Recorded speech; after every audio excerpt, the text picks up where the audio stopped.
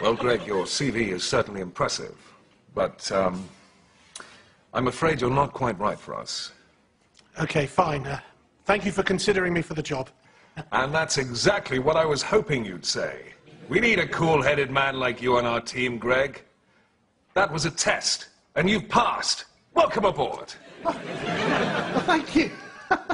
So I've got the job? No, of course not. I don't employ gullible fools. That was the test, Greg, and you failed. Goodbye. Oh, all right then. Greg, that's the nonchalant attitude we've been looking for.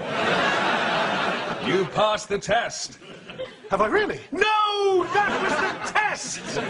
You questioned me. No one questions me. No, he wouldn't mind.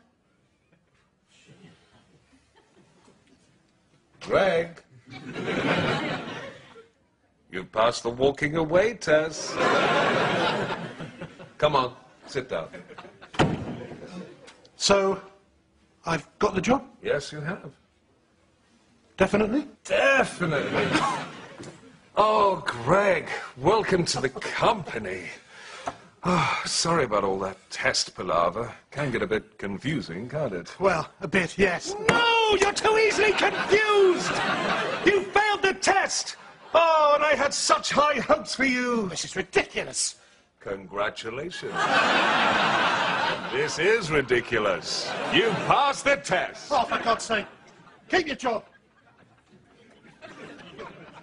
Greg, this is the real final test. If you could hear me in your mind, then you will have passed. Really.